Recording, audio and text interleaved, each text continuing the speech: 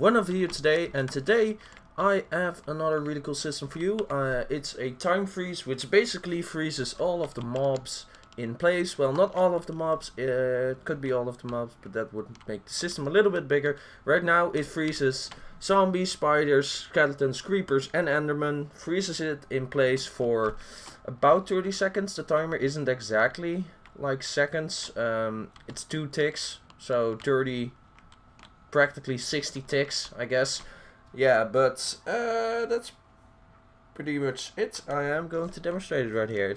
I think it's pretty cool. If you kind of used in combination with ender pearls, you can kill a lot of mobs. So I'm just gonna go ahead and use this thing here, and as you can see, everything just froze. Oh wait, I actually can't use ender pearls in creative, so yeah, I can just run around, kill all the mobs. You can see they all have a name called frozen, so that's just to indicate these mobs are, and as you can see, they just unfroze because the timer went back to, well, it's -1 right now, and all the mobs just go back to normal.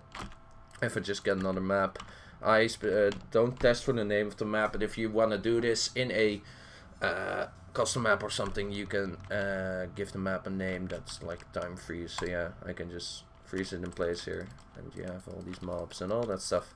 And yeah, it's pretty cool, and I'm gonna show you sorry, I'm gonna show you how it works and why right now it only works for these mobs. It can work for all of them, but right now it doesn't.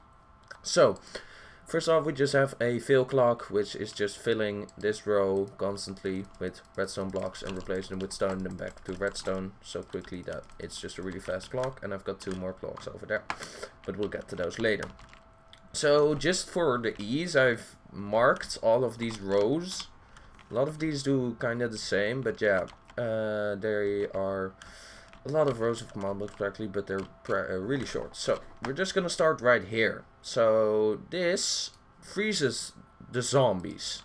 I also have one for freezing the creepers, freezing the endermen, so they're all separate. And that's why if you wanted to freeze every mob in the game, you have to make a row of 3 command blocks per mob for every mob in the game.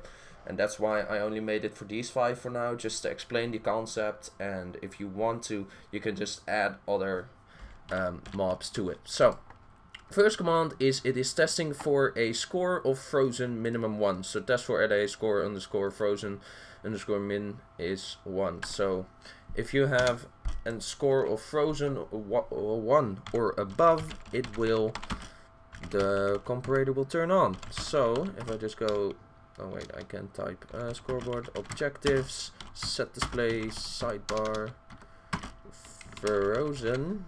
You can see that right now I've got a frozen score of 0. If I get the empty map activated, I have a frozen score of 1, which triggers the entire system. And yeah, that's basically what that does. And then if that is the case, if I have a frozen score of 1, it will execute at all zombies, at E type is zombie. It will summon a zombie with no AI and custom name frozen. So it will basically, all zombies will be replaced with, there will be a no AI zombie summoned at their place so that they don't move, and they will be called frozen, those that we can keep them apart from the normal zombies. And then last thing we do is we TP at E type is zombies name is not frozen. So the exclamation mark basically means any mob that isn't named frozen will do this, and it also has to be a zombie. So all zombies that aren't named frozen, so that are just the normal ones walking around, get TP 20 blocks down. Now why 20? Because this world is only 15 blocks high, so that's into the void, where we'll never see them again. So that's that system. Now this clock right here is constantly clearing my inventory for a filled map. Now you could say, why isn't this hooked onto this one? For some reason, because it wouldn't activate the comparator when it was on that clock. I think the clock might have been too fast. So I put it on this one, and it clears the filled map and set your scoreboard, the player's scoreboard frozen to 1.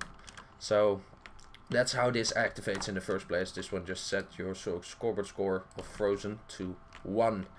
Then this one starts the timer you saw. So once again, it's testing for a frozen score of 1 to be activated. What it then will do is it will set the scoreboard time freeze to 30. Well, if I set display TimeFreeze. As you can see, it's at -1 right now because the timer already went down.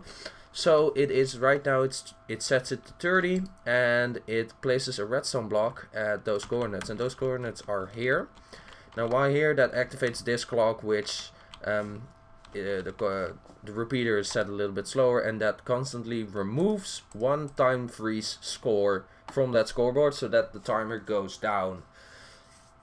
So yeah, that's basically that. Pretty simple. This one just this one activates that one, which counts down the timer, but first it sets it to 30 because it will most likely be at -1 if it has been used before. Now this one stops the timer. This one is testing for a TimeFreeze score of 0, so when the timer is at 0 or below, I should say, if it's below 0 it will also activate, so with -1 and all that stuff, it will set that same block there to air, deactivating that so that it won't keep counting down, and then it will set your TimeFreeze score to 0. Now for some reason this one isn't quite activating right, I think, because it does eventually always end up at -1 for some reason, and it sets your frozen score back to 0. So basically when the timer ends, it sets your frozen score back to 0, and we'll get into what the frozen score back to 0 does later. Oh no, wait, later, not later, it's actually the next row.